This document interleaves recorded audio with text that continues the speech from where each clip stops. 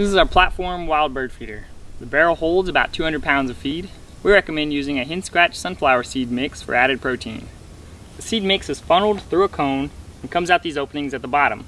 This makes it a free choice feeder, which is necessary in order to meet the requirements for supplemental feed. The platform stands about 5 feet tall, and its unique design prevents small mammals such as raccoons and squirrels from gaining access. We recommend checking and refilling your feeder about 4 times a year. Whatever feeder you do decide to put on your property, just make sure that it's gravity fed and free choice.